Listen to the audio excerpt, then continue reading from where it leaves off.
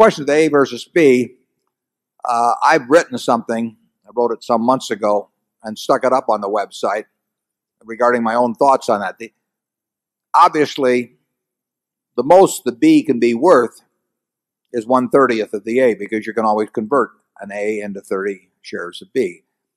The B may sell a slight bit above that 1/30th price before it gets to a level where it induces arbitrage between the two. So it can theoretically sell, and it will sell, a fraction of a percent above 1/30th of the price of the A.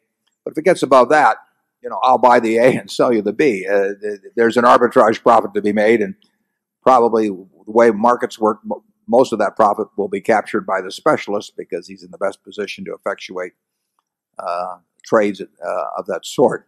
But the B can never be worth, more than 1/30th of the A, and it can never sell for more than slightly above 1/30th of the A. On the other hand, B is not convertible into A stock, so it can sell at a discount. I put on the web some months ago that I thought that, just my opinion, but I thought that when the B is selling for more than a 2% discount, I personally would rather buy B than A under those circumstances. If it's selling for the same price as the A, 1/30th the price of the A, but if it's selling on a parity basis, and I were buying 30 shares or more of B, I would rather buy A, because you can always go one direction and you can't go the other direction. If you take the next 10 years, I would think that a fair percentage of the time it's going to be selling right about 1/30th of the price of the A, and there'll be periods of time when it sells at a modest discount. And I would say that when it gets in the 3 to 4% range, I regard that as quite a wide discount. If I didn't have a tax to pay myself, I might sell A and buy B if I was getting 4% more in the economic equivalent on B. It's not practical for me to do it.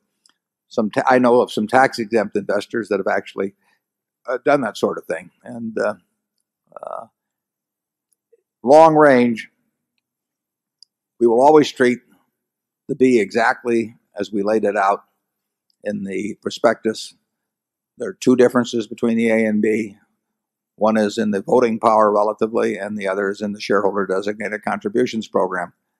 And otherwise, in all respects, B will be treated on the same basis as the A. We have even though Charlie and I own a lot of A and we don't own any B to speak of, we regard the B shareholders as being 100% on a parity, except for those two differences we laid out at the time of issuance with A shareholders. We would never, there won't be a deal ever made for Berkshire anyway, but if there would be, we would always treat the A and B on a 1-for-30 basis. We would not. We've been in situations where people haven't done that, and we've never been very happy with it. So we would always treat people proportionally.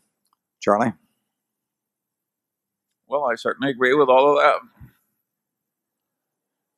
The question about shorting, it doesn't make any difference whether anybody shorts any stock or not, really. I mean, if you were arbitraging between A and B, the B was selling a little higher than the A, you might be buying some A and shorting some B, and you might delay conversion because you might figure the B might go to a discount. Then you'd unwind the whole transaction rather than convert. I mean, there's a lot of techniques that Charlie and I have engaged in over the years, and other securities that apply to that sort of thing. But shorting doesn't hurt us in any way, shape, or form. I mean, it doesn't make any difference. I don't care whether the short interest in the A is 1,000 shares or 100,000 shares. Somebody sells it at one point and somebody buys it at another point, and whether you reverse the buying and selling doesn't make any difference. What counts is the intrinsic value of Berkshire, and if we increase the value of Berkshire at a reasonable rate, the shorts will have to figure out how to eat 3 times a day. Okay, zone 5, please.